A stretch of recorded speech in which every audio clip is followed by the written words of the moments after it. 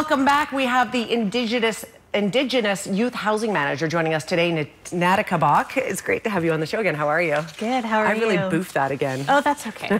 How are you? I'm doing really well. Good, good. As many people know, a fantastic new development taking shape on the North Shore. Where are things at? And maybe you can remind people a little bit more about the housing development. Sure. So we're building a 31-unit apartment building for Indigenous youth in care or who've aged out of care and elders.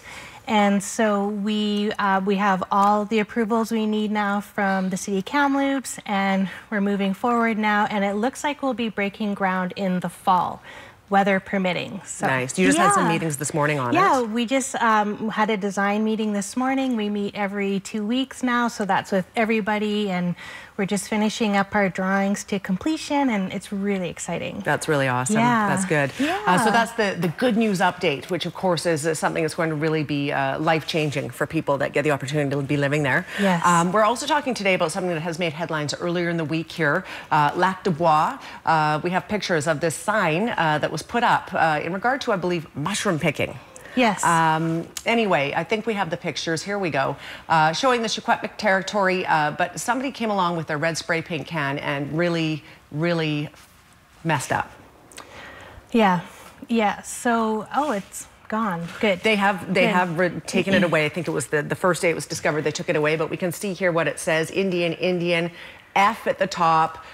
There was other stuff, I know something about white is right. You can read it in there. Anyways, this must just make your hair stand on end, Natika. Yeah, so this picture I took on the day before Canada Day, and my daughter and I, she's 6. We were going up to Isabel Lake because they have the accessible trail now, and I thought it'd be nice to go up there and see it. And as we're driving in, I see this sign, and I couldn't believe it. I'm an Indigenous person. My daughter is Huayet First Nations.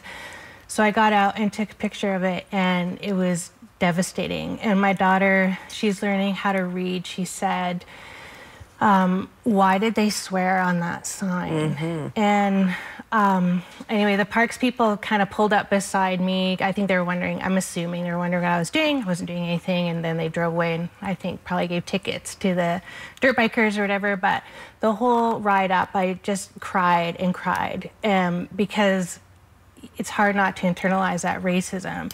And when I got home, I posted it, and then it went viral, I guess. And I've seen it a few times. So Chief Dr. Ronald Ignace from Skeetchison wrote a post about it, and then Jeffrey McNeil from Thompson Rivers University wrote a post about it, which I think is excellent. It's been taken down. Unfortunately, there was a report on that sign a week before I saw it, and it hadn't been taken down. So it was just, it was horrible. And even seeing it again, it just brings up so much for me. And just right before Canada Day, right before this housing project, and just thinking even with Kikek-Yelka Place of Belonging, how controversial it was, you know, just around, I don't know, just the racism that was a lot more implicit surrounding that project. So Chief Ron Ignace saying that he agrees, understands that the general public out there, people are quite accepting and quite understanding, but he knows that there's also a few bad eggs in the group that make it terrible, and that is absolutely reprehensible, as that word has been used before, talking about that sign.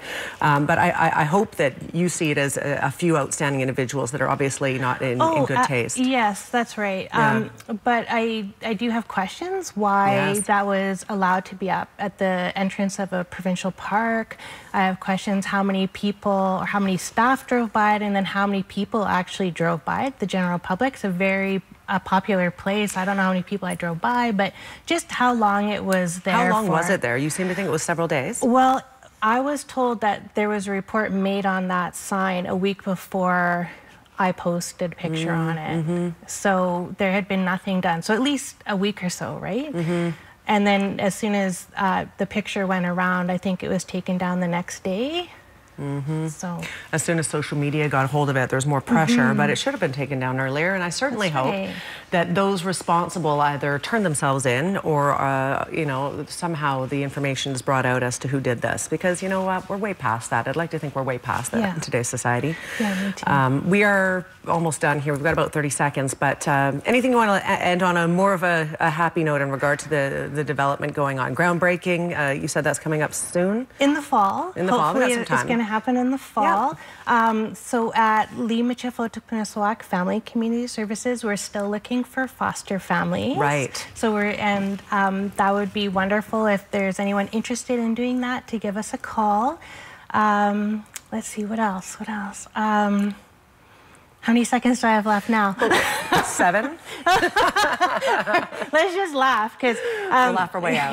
Yeah. But thank you so much for today. Great having you here. And you know what? Natika appears with us every month, and it's great to have you here. It's great to get your viewpoint on things. It's important. So thank you for taking the time. Merci. Yes. Merci is French for thank you. What is it? What are you saying? So yeah, Marcy. Marcy. So Michif is a mix between Cree and French, typically. Okay, yeah, Marcy. so it's like kind of like merci, but it's Marcy. Okay, yeah. we got a new one. Marcy, thank you. Yeah, you're welcome. Quick break. We'll be right back. Stay with us.